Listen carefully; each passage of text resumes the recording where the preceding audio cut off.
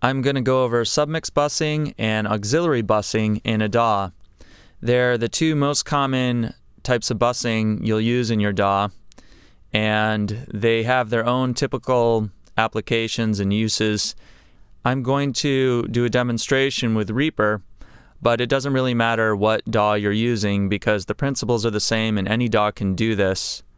Okay, I'm going to bring out some award-winning and very simple drawings I did so I can explain the fundamentals of each type of busing. Okay, this is a SubMix bus. These are your tracks over here. I've got 4 tracks. This is your SubMix bus. This is your master bus. And this is your signal flow right here. And the arrow indicates that the signal flow is going this way. Now, the important thing to notice here is that there's only one path to the master bus. Signal flows down through the track here, down through the tracks processing, hits the fader, comes over to the SubMix bus, hits whatever processing is here, the fader again, to the master, processing, fader. If I were to mute the SubMix bus here, nothing would make it to the master and you wouldn't hear anything. I just want to be clear here that each of these tracks would have the same signal path as this track. I just didn't draw them in because it would get kind of cluttered and confusing. Now, when would you actually use this? The typical use is for drums. These would be your drum tracks over here. And typically there's more than 4. Let's say there's 8 or 10. You'd route them to a SubMix bus, they'd get summed, then they'd hit a compressor, then they'd go to the master track. So why would you use a SubMix bus for this? One reason is that it affects your processing order. Now you're going to put a compressor on your drums. If you don't have a SubMix bus, by default these are all routed to the master bus over here. Without the SubMix bus, you'd put a compressor on probably this track, this track, this track, this track. The order of processing would be compressor, over here to the master bus, summing, and then out. But if you have a SubMix bus, the order of processing would be summing here at the SubMix bus, then compressor. So what you're doing is you're flipping around the summing and the compressor. Now I suspect this changes the sound. How much? I'm not sure. That's probably a blog post I'm going to do up the road. The second reason is for resources. If you had 10 drum tracks here and you put 10 compressors on them and your compressor is a huge resource hog, your DAW is going to start choking. But if you use a SubMix bus, you just have one compressor. The third reason is for management purposes. If you use a SubMix bus, this is controlling the level of all these tracks over here.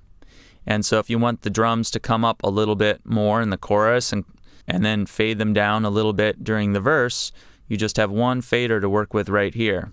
Okay, let's look at a auxiliary bus. This is the same setup as before, your tracks, auxiliary bus, master bus. With the SubMix bus, you remember there was only one path to the master bus. With the auxiliary bus, there are 2 paths. Because as you can see here, the signal comes down through the channel strip, and then a portion of it gets sent through what they call an auxiliary bus send. So it's sending to the auxiliary bus.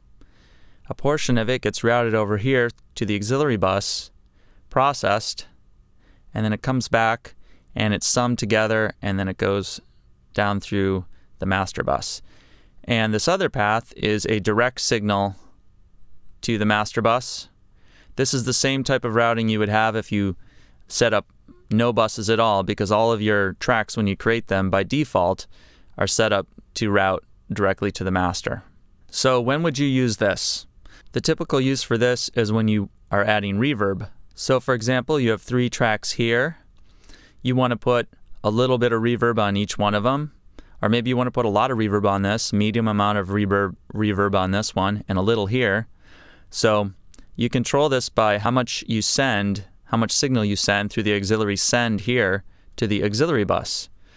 And then over here on the auxiliary bus, you have a reverb set up to 100% wet because you don't want any dry signal. You've already got a dry signal coming out through here. So the auxiliary bus has 100% wet reverb. And you control the amount of reverb on each track by how much you send over here to the auxiliary bus. What's nice about this is once you dial this in by listening, this send, and you've got the right amount of reverb on this track, this track, this track, and they're probably all going to have different amounts of reverb. Once you've got that dialed in, if you want to change the reverb on the whole mix, you simply just pull this down, because this is controlling all the reverbs, several reverbs that are being sent to it. You would just pull this down a little.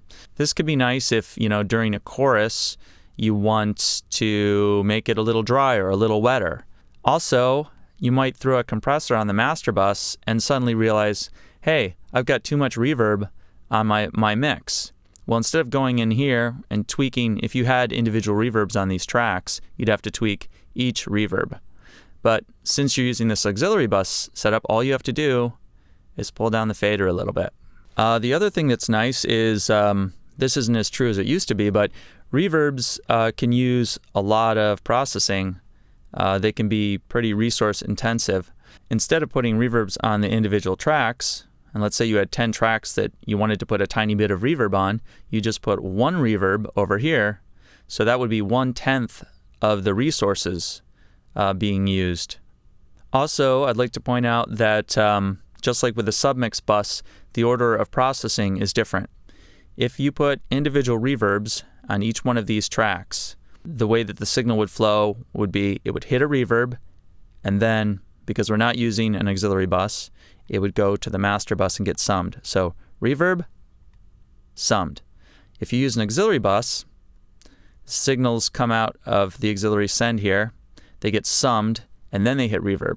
So it's flip-flopped now. Again, I suspect this will change the sound of things. I just haven't done any tests to determine how much.